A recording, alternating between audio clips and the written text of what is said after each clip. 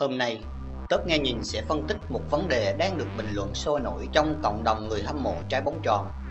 Đội bóng nào đang nắm giữ vị trí số 1 Đông Nam Á? Với nhan đề "Một rừng không thể có hai hổ".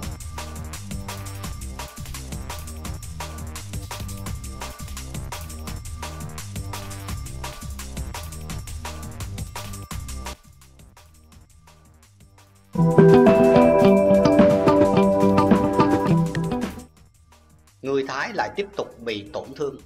Đội tuyển Thái Lan đối đầu với đội tuyển Việt Nam tại King Cup 2019 với vị thế là nước chủ nhà.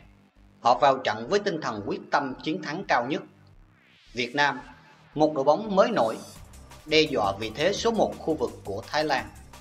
Là đội bóng mà trong thời gian gần đây đã làm cho bóng đá Thái Lan biết bao nhiêu ấm ức và tủi hổ.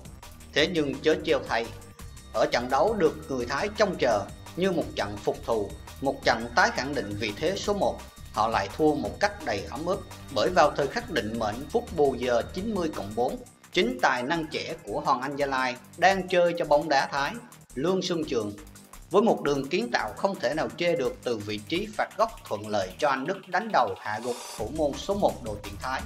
Bàn thắng làm cho người Thái trên khán đài phải câm lặng. King Cup là một giải đấu mang tính chất giao hữu, nhưng khi xem hai đội thi đấu với nhau, ta không hề thấy có vẻ gì là một trận đấu giao hữu.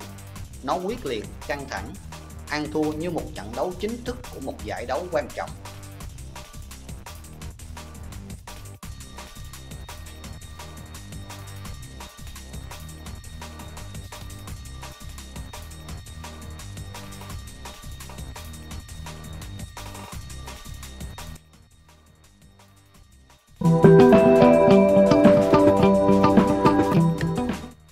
Như trước đây, khi đá với Việt Nam, các cầu thủ Thái Lan đá rất điềm tĩnh, họ ít phạm lỗi.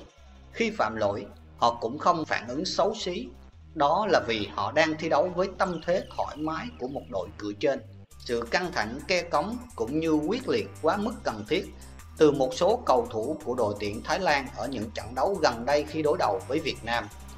Đó là biểu hiện tâm lý tự nhiên của một đội bóng không còn được thi đấu với tâm lý thoải mái của một đội cửa trên.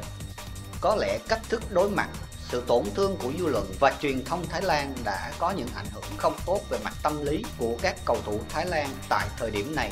Có thể nếu họ biết chấp nhận thực tế, chấp nhận sự lớn mạnh của đối thủ, sự kém tiến bộ của đội nhà thì sẽ tỉnh táo hơn, sẽ tốt hơn cho bóng đá Thái Lan. Đoàn quân áo đỏ với biệt hiệu những ngôi sao vàng dưới sự dẫn dắt của huấn luyện viên Park Hang-seo tỏ ra vô cùng bản lĩnh trước mọi đối thủ, điều mà các thế hệ tài năng trước đây không thể hiện được trước người Thái và các đối thủ trong khu vực. Trong 90 phút, các cầu thủ Việt Nam vẫn di chuyển, chạy chỗ, bám người rất tốt. Khi thi đấu với sự tự tin và thể lực sung mãn, đội tuyển Việt Nam vào thời điểm hiện tại không e ngại bất cứ đối thủ nào, dù đó là đối thủ kỵ rơ nhất trong khu vực Thái Lan. Bằng chứng là hai trận đấu mà người Thái quyết tâm thể hiện nhằm thông báo cho khu vực biết rằng mình mới là đội bóng số 1 Đông Nam Á. Đó là vòng loại U23 châu Á và trận khai mạc King Cup. Nhưng họ đã thất bại thảm hại. Một rừng không thể có hai hổ. Từ bây giờ bóng đá Đông Nam Á đã có một cặp so kè tranh giành quyền lực, tranh giành vị trí số 1. Đó là Việt Nam và Thái Lan. Mỗi trận đấu giữa Việt Nam và Thái Lan sẽ là một trận derby của bóng đá Đông Nam Á, vì nó liên quan đến vấn đề danh dự của đội bóng đứng vị thế số 1. Một rừng không thể có hai hổ, và hai trận đấu cấp quốc gia vừa qua đã khẳng định Việt Nam đang là đội bóng hùng mạnh bậc nhất Đông Nam Á vào thời điểm hiện tại. Tớp Nghe Nhìn cũng mong sự vươn lên và lớn mạnh của đội tuyển Việt Nam sẽ còn lớn hơn nữa trong tương lai, để người hâm mộ nước nhà được sống trong những khoảnh khắc tuyệt vời. Còn bạn thì sao? Hãy để lại những nhận định của mình và đừng quên nhấn like, share và subscribe kênh để theo dõi những video mới nhất nhé.